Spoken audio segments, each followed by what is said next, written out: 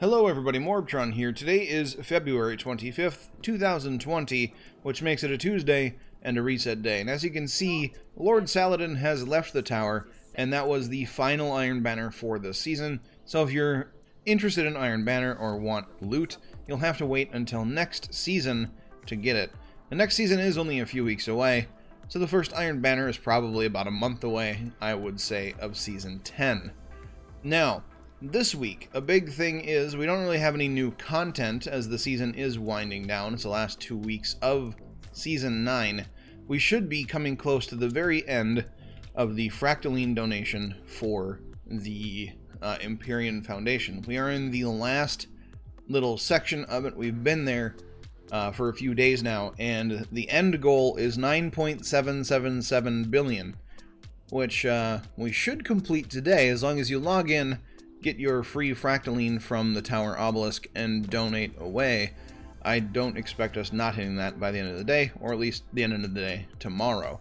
But the Crucible rotator, you see, Iron Banner is gone. We have Mayhem and Countdown back again this week. So if you enjoy throwing supers at each other, play Mayhem.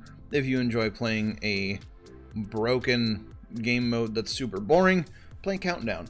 Then we have Rumble, Control, Elimination, Survival, Freelance Survival, and Classic Mix, as per usual. No changes there.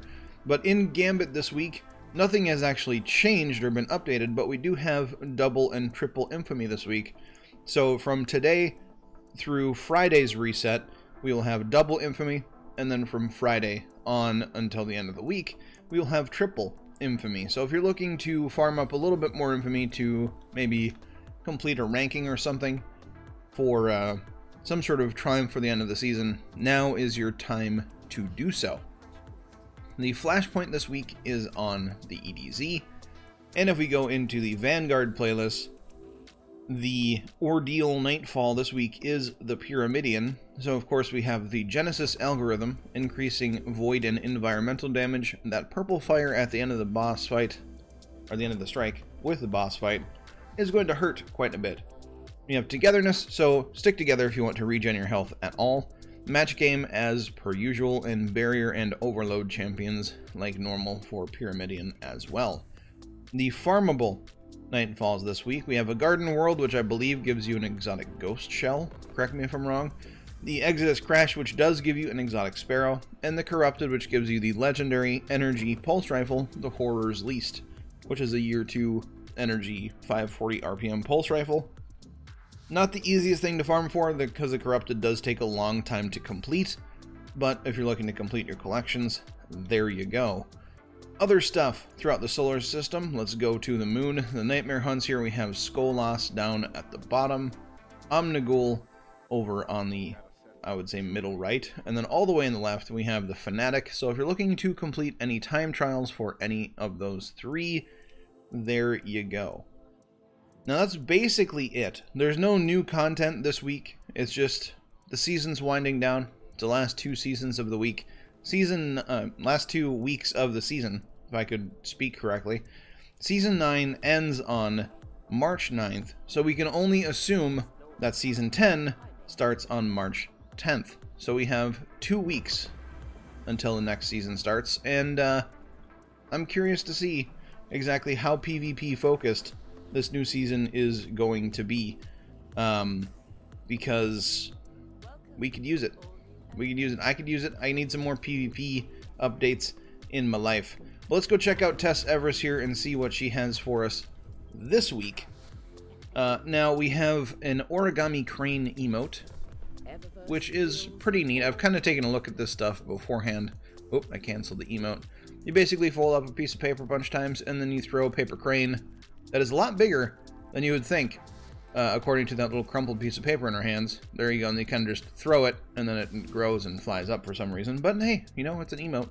We have the Violent Exorcism, which is a ornament for the Arbalist. Not my cup of tea.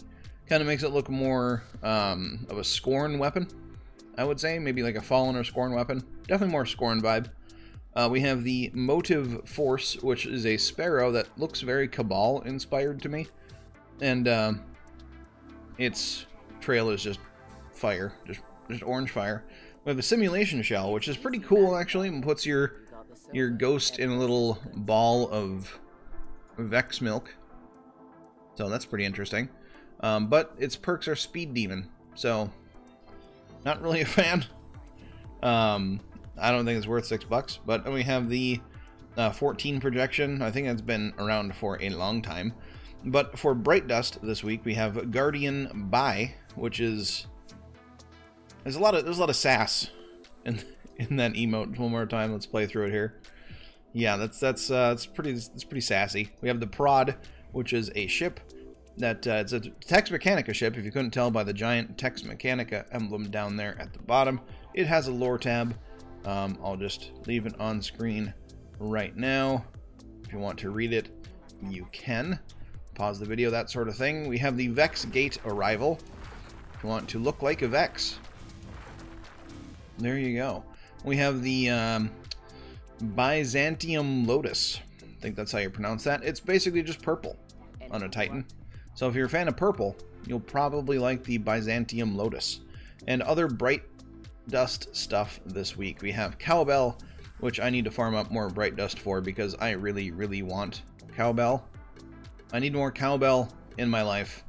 And, yeah, I need that emote. But I need a little under 2,000, a little under 1,500 Bright Dust to get that emblem for me. Of course, we have the Prod. I already talked about that. We have the Perennial Velocity, which has been for sale for Bright Dust before. It is back again. It is an Amalon Sparrow. It kind of looks similar to a fusion rifle, because that's basically all Amalon is good for, is fusion rifles. We have the Amalon Shell again for sale. Looks very Amalon-y. We have the ornament for the Lord of Wolves, the Packmaster's Command. Again, like I said last week, this thing looks like its fur is from like a video game from like 1992, but you know, that's fine. The rest of it is okay. Lord of Wolves not my cup of tea though, so I won't be buying that. And we have the chest piece for the Season 9 armor set this week if you're looking to complete your set, and the Red Legion projection there. And other stuff, we have the Up in Smoke transmat effect, which gives it's pretty loud. It's pretty loud. So if you want to, I don't know, I guess transmat in with an explosion, there you go. And we have the Cabal Shield Breaker effect, which is just another Cabal transmat effect. And we have two shaders here that have already been for sale, but if you don't have them, they are Atmospheric Glow, which is green with green and some more green on it. So if you're a fan of green, Atmospheric Glow is probably up your alley. And we have the Circadian Chill, which is blue, white, and black. If you're a fan of blue, white, and black, the Circadian Chill will probably be up your alley. And it matches my Thorn ornament pretty well, I would say. Looks pretty good. Pretty good. And then that's pretty much it for this week. Like I said, the Season 9 is winding down. Log in, go to the tower, get your free Fractaline, donate it, and let's complete the Empyrean Foundation donation cycle, and see if we get anything from it before Season 10 starts. Pretty sure it's just going to give us some sort of thing in the Crucible playlist. Will it be Trials? Probably, but it has not been confirmed yet, so I will not hold my breath. Yeah, I'm just more excited for Crucible changes next season, rather than, you know, Trials coming back. Trials coming back might bring Crucible changes that I enjoy, but it's not about that. Let's see how much Fractaline I get for acquiring this week from all the investing that I've done. A fair amount. There we go. So I'm going to donate that, and it's going to take me a long time because reasons. But that's going to be it for this video. So if you liked it, leave a like on the video. I would greatly appreciate it. If you are new here, subscribe for more Destiny 2 content. The content this week on my channel will be kind of winding down along with the season wind down. There's not much left to cover. I will be covering just a few changes to shotguns and fusion rifles specifically from the sandbox going into Season 10. And of course, I'll talk about any armor and ability changes as they are leaked or talked about in the TWAB updates on Thursdays before the new season starts. So yeah, if you want to know more about that, or you just want more Destiny 2 content, hit that subscribe button for me. I would greatly appreciate it. But do not forget to have a good day, everybody, and I will catch you all next time.